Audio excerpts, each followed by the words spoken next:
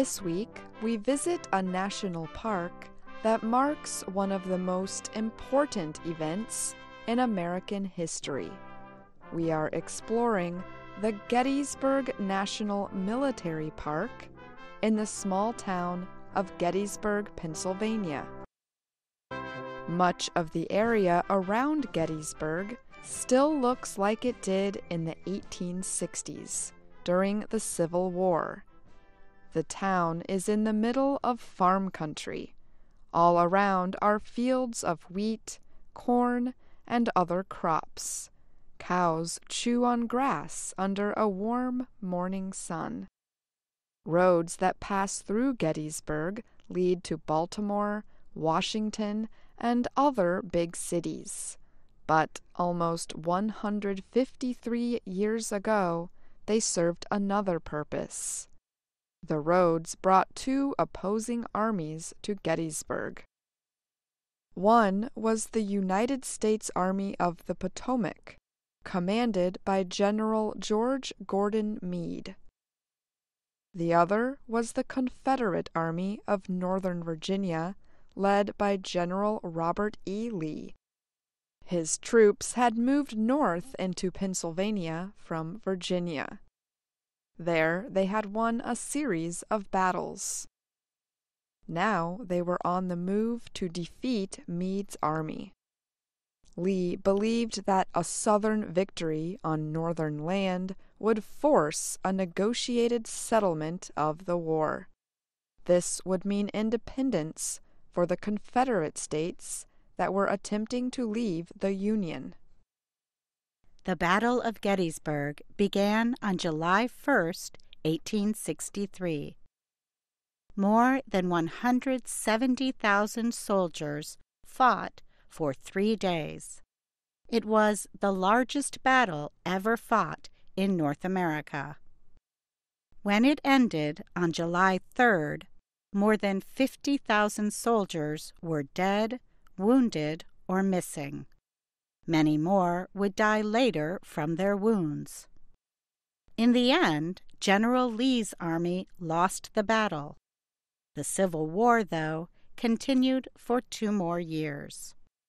But Confederate hopes for independence were never again as high as they had been at Gettysburg. Soon after the Great Battle, people began to visit Gettysburg to try to understand what happened there. One of those visitors, on November 19, 1863, was President Abraham Lincoln. He was invited to help dedicate a ceremony for Union soldiers killed in the battle. Lincoln spoke for just 2 minutes. His speech began this way. 77 years ago, our fathers brought forth on this continent a new nation, conceived in liberty, and dedicated to the proposition that all men are created equal. President Lincoln had never been satisfied with the reality of American life at that time.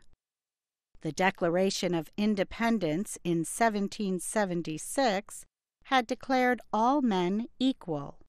Yet in the South, and earlier in the North as well, black men and women were held as slaves. In his address at Gettysburg, Lincoln described a new future for a nation that would be reunited. It is for us the living, rather, to be dedicated here to the unfinished work for which they who fought here have thus far so nobly advanced. It is rather for us to be here dedicated to the great task remaining before us, that from these honored dead we take increased devotion to that cause for which they gave the last full measure of devotion, that we here highly resolve that these dead shall not have died in vain, that this nation, under God, shall have a new birth of freedom. Gettysburg National Military Park was established in 1895, 32 years after the deadly battle.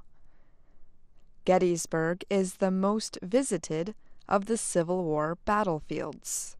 Every year, about 2 million people visit the park from around the country and the world. The battlefield covers more than 2,400 hectares. Visitors can find more than 1,300 outdoor sculptures around the battlefield. These are monuments and memorials placed by soldiers' groups and state militias in areas where their troops fought. Volunteer guides explain to visitors what happened in each area of the huge battlefield.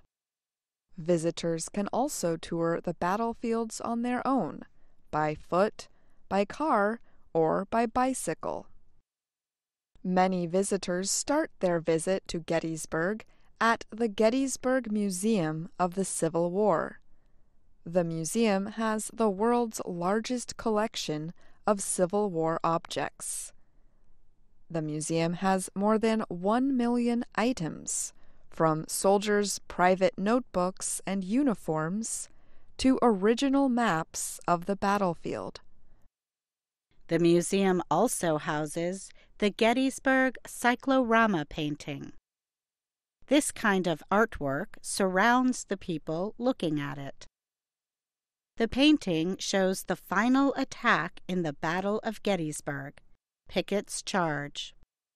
George Pickett was a Confederate general. On July 3, 1863, he led a charge against stronger Union forces. It was a disaster for the Confederate soldiers. French artist Paul Philippeteau and a team of 20 artists created the painting in the 1880s. Philippeteau and his team visited the battlefield. It took more than 1 year for the huge painting to be completed. The cyclorama is 114 meters long and almost 13 meters tall.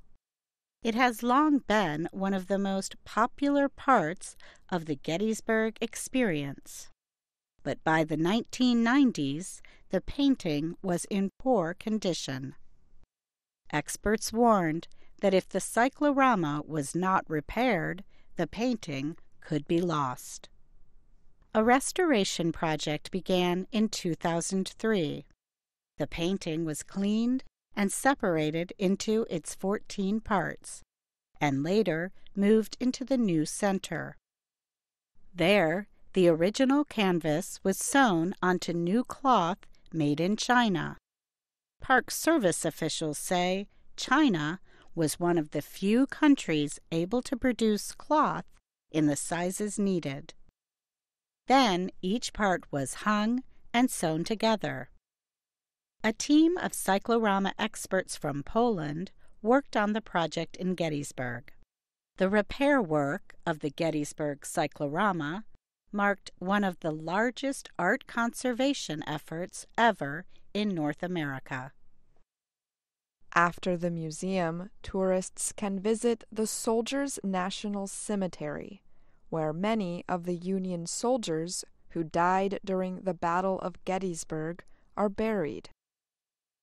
The cemetery was dedicated on November 19, 1863, the same day President Lincoln gave his Gettysburg Address. Since 1865, the cemetery has been a burial ground for soldiers from all of America's wars. Gettysburg brings history to life during the summer and fall with its living historians. These actors and experts show visitors what life was like for a soldier here in one of the most historically important places in America. The words of America's 16th president from the Gettysburg battlefield have never been forgotten. Historians agree that Lincoln's Gettysburg Address defined Americans as a people who believed in freedom, democracy, and equality.